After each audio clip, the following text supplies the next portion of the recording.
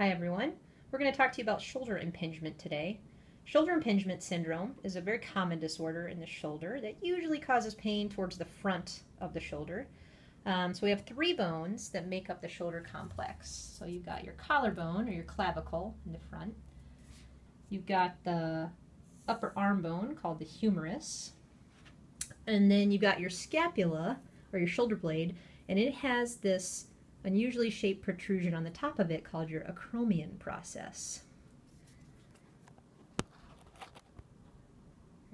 So there's supposed to be space under the acromion process for several soft tissue structures, such as the rotator cuff tendon coming from the back of the shoulder, the biceps tendon coming from the front of the shoulder, and there's a little fluid-filled sac called a bursa that sits right here. So when you move your arm, such as with reaching overhead, if the humerus slides up and slams into the acromion or touches the acromion process, the soft tissues in between those bones pinch or impinge, and this will cause pain.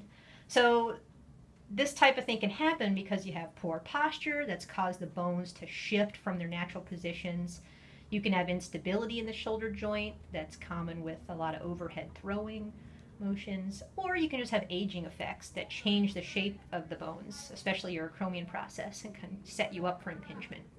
So a physical therapist can evaluate your shoulder to determine if you have this, and there are several treatments we can do, exercises and manual treatments we can do to eliminate the pain. So come see us at Joint Ventures.